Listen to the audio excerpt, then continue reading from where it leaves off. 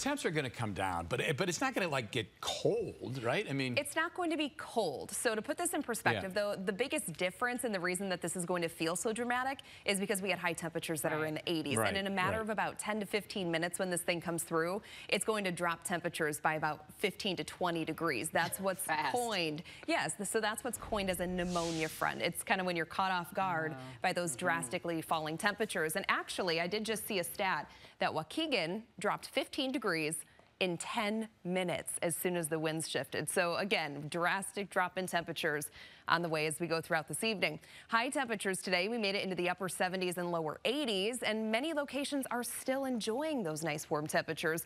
But here's what I want you to pay attention to on this map. You see how the winds are shifting and moving from the north to the south along Lake Michigan, and that's beginning to push inland. That's where our pneumonia front is, and it's going to continue to drop to the south, pushing through Chicagoland and dropping those temperatures. So right now, we are down to 58 degrees in Waukegan, but we're still holding steady at 81 degrees at O'Hare, 65 degrees at the lakefront. But just before I was coming on TV here, we were watching one of the cameras, and it really started shaking a lot. So we're getting those really gusty winds right at the lakefront right now. So we're likely going to start to see those really cold temperatures. I shouldn't say really cold. We're dropping down into the 50s. But again, drastic jump from where we are right now. Over the next couple of minutes, we're likely going to start to feel that in downtown Chicago. And then that colder air is just going to continue to sink southward throughout the area. Now, over the next few hours, again, big drop in temps. And then we're just going to be spending the evening hours likely in the 50s.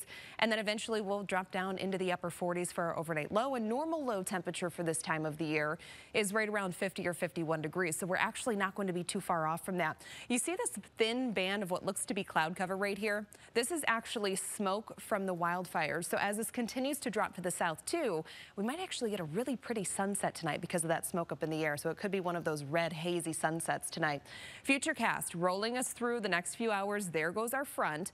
The skies are going to clear back out. We'll have nice sunny conditions when we wake up tomorrow. So sunshine on Wednesday. Temperatures though, we are going to stay cooler. We'll have that flow right off of Lake Michigan again, and that's going to hold temperatures only in the lower 60s for our highs on Wednesday. Then on Thursday, things look fine. We're seeing those winds turning more southerly. That's going to help to boost our temperatures, but then we start to see some showers and thunderstorms Thursday night.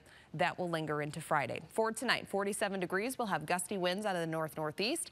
The 7-day forecast tomorrow, we're in the 60s, but we are right back up to the 70s again by Thursday with plenty of sun. Showers, maybe a rumble of thunder Thursday night into Friday, but high temperatures looking good as we're going into this upcoming weekend. We are sunny with a high of 70 on Saturday and 74 on Sunday. Corey.